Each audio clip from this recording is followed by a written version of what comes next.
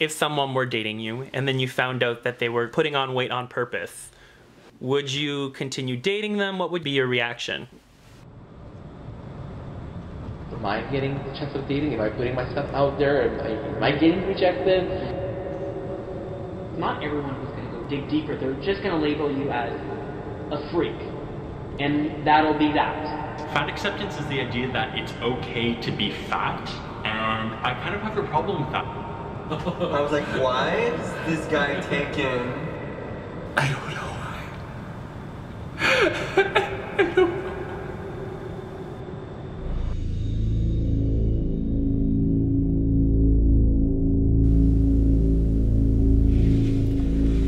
Hubby chasing was for me an escape.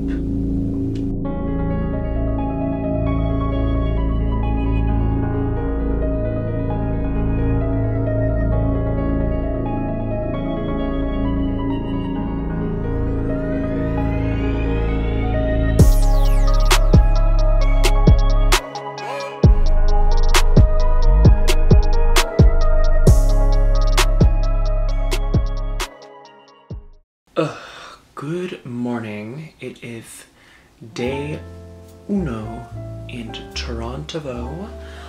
I am hanging out. I just took a shower. This is our host, Kish. Kish. He's sleeping. So y'all, wow. We are on the top-ish floor of the building, but as I've discovered here in Toronto, buildings are really tall. They don't have a mountain to stop them from having tall buildings, which is good, which is nice. I personally like cities with tall buildings. I don't know why. I think it's because I like really urban areas, because it means a lot of people, and I'm more likely to find someone. Kind of messy around me. Let's just say that it's a metaphor for my state of mind. Hey everyone, I'm back here in my bed, to a certain extent right back where I started with hubby chasing. It's really going to be a really fun opportunity to be able to, you know, not just talk about dating, but also talk about presentation.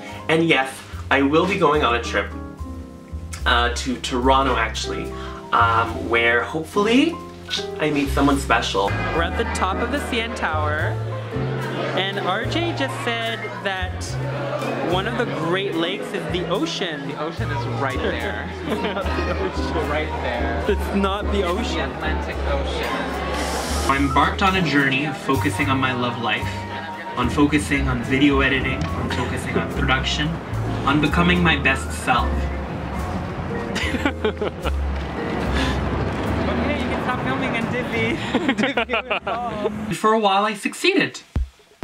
I was optimistic, I was ambitious, I was thriving.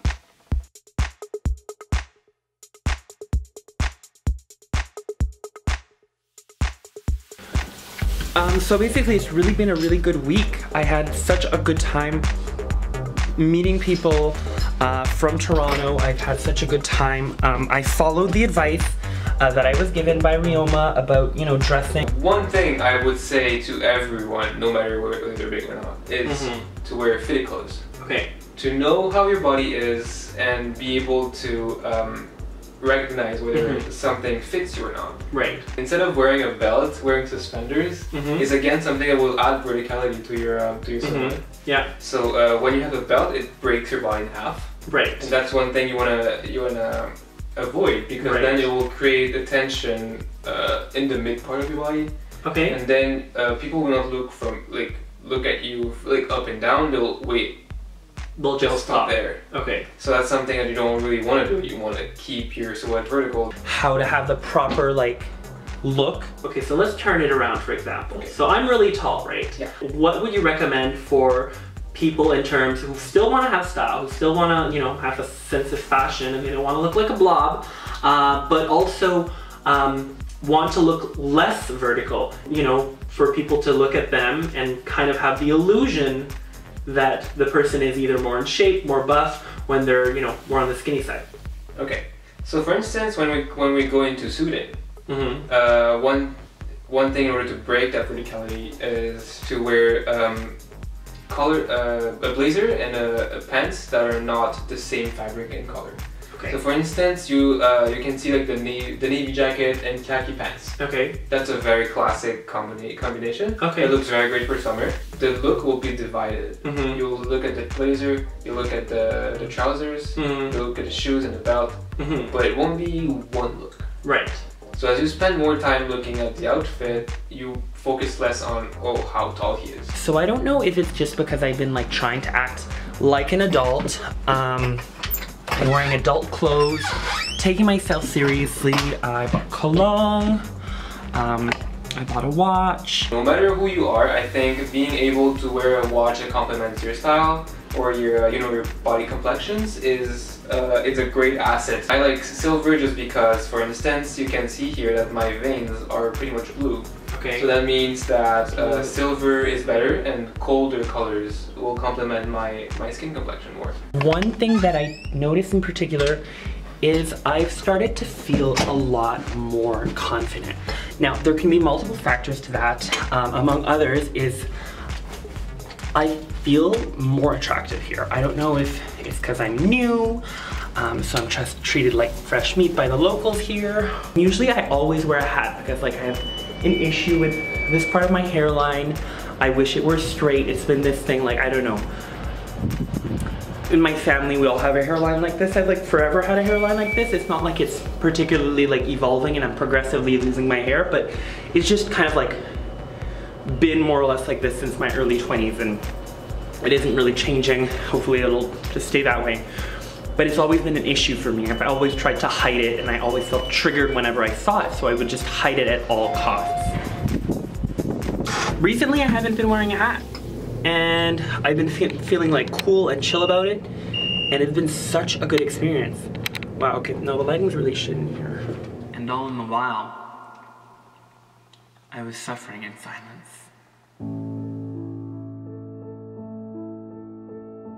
I remember that when I started hubby chasing and when I would talk about it, I was really passionate about the fact that there should be no shame in being who you want to be. That there should be no shame in expressing yourself and speaking your truth.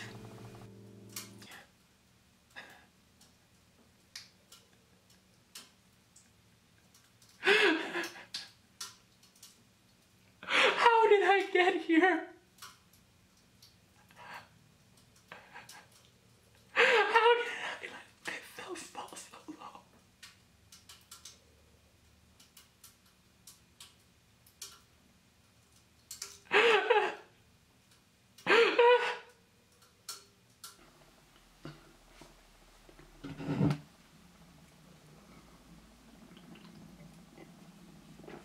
I'm not okay. I'm not. I'm not. I'm not.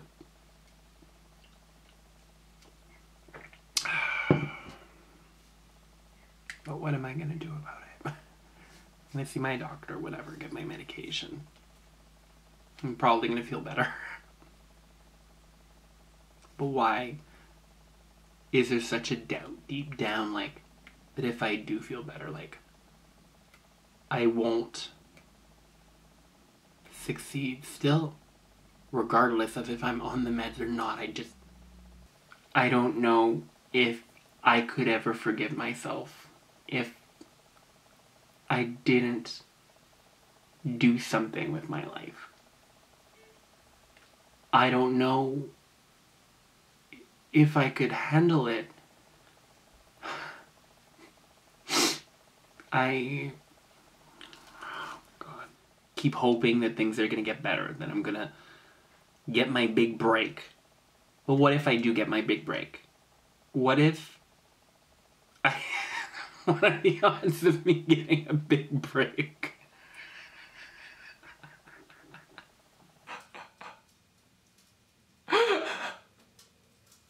Let's look at my fucking room.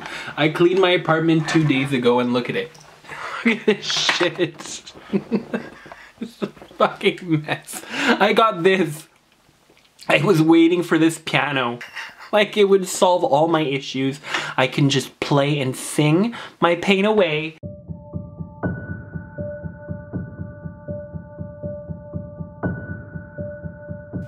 I was made to feel like people like me don't matter. And I was so determined to prove the world wrong. If someone were dating you and then you found out that they were putting on weight on purpose, would you continue dating them? What would be your reaction?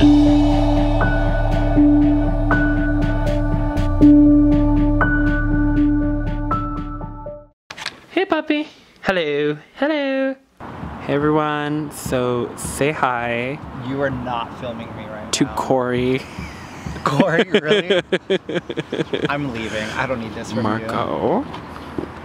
So Henry, Hi. tell me about yourself. Really?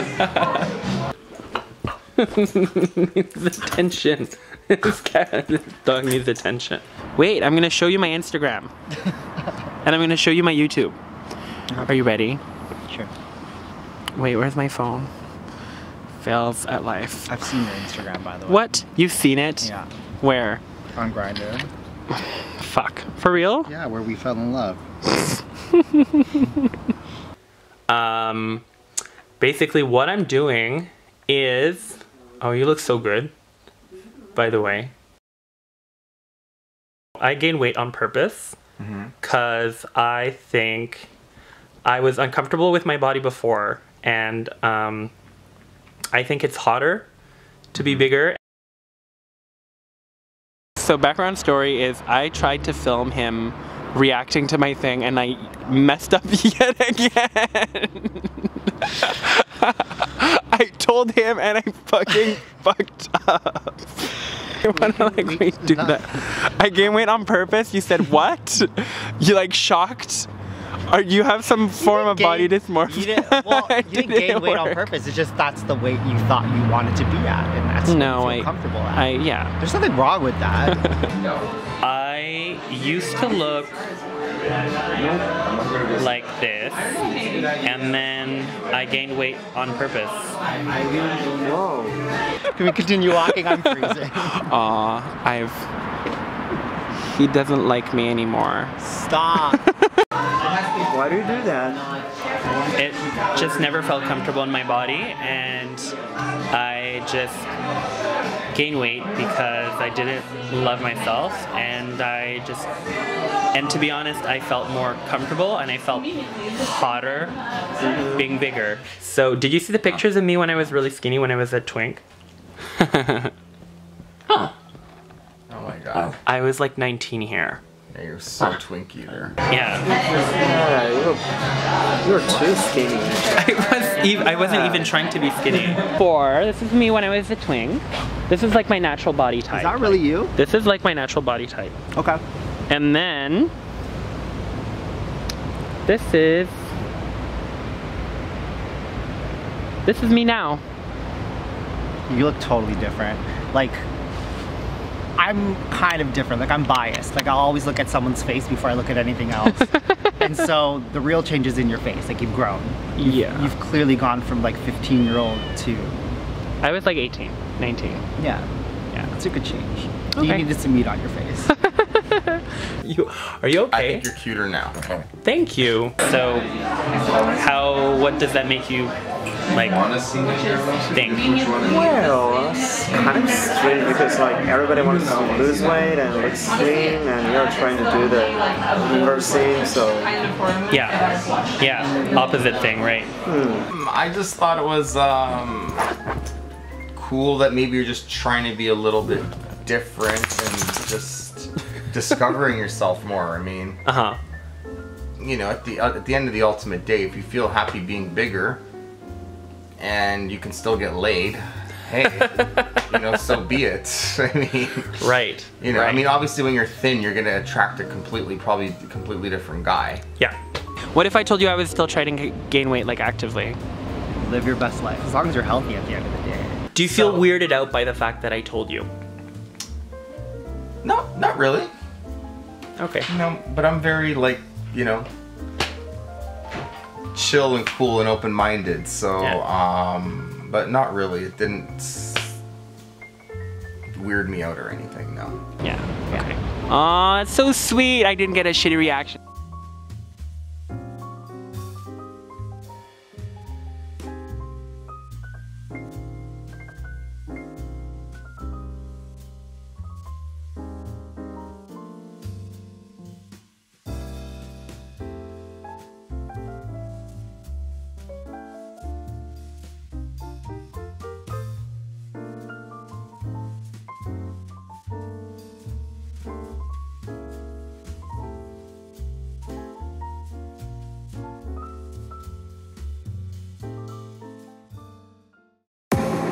I'm running out of time, every day goes by so fast.